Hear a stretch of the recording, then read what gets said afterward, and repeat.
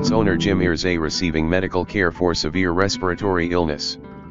Indianapolis Colts owner Jim Irsay is being treated for a severe respiratory illness, the team said in a statement released Tuesday. The 64-year-old is receiving excellent care, the Colts added. Irsay has not been seen publicly in weeks, leading reporters to approach the Colts with questions about his whereabouts, ESPN Stephen Holder noted Tuesday. Throughout his life, Irsay has amassed a robust collection of artifacts from music, American history, and pop culture.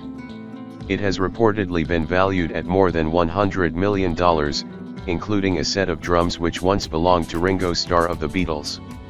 He was scheduled to appear at an event at Shrine Auditorium in Los Angeles Thursday to exhibit the collection and perform with his rock and roll group, the Jim Irsay Band.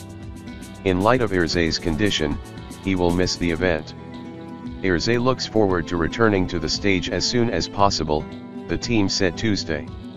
We'll have no additional information at this time and we ask that you respect the privacy of Jim and his family as he recovers. Irsay has owned the Colts for 26 years.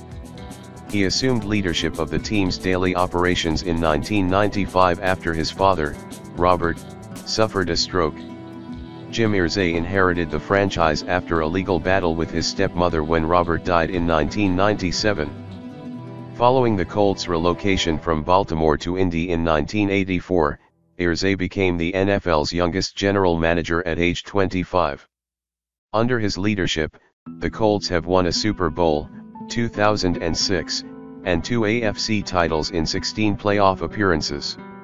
Report: Panthers request interview with Giants assistant GM Brandon Brown. The Panthers have requested an interview with Giants assistant general manager Brandon Brown, Tom Pelissero of NFL Media reports.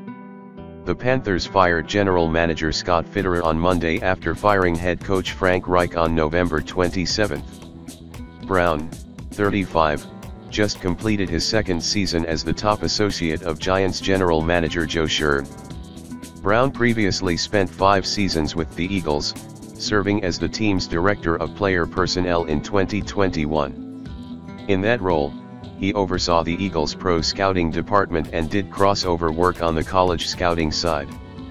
He joined the Eagles in 2017 as the assistant director of pro scouting. In 2019, he was promoted to the director of pro scouting, a position he also held for 2 years. Brown spent 2 seasons with the Colts as an advanced scout, 2016, and scouting assistant, 2015.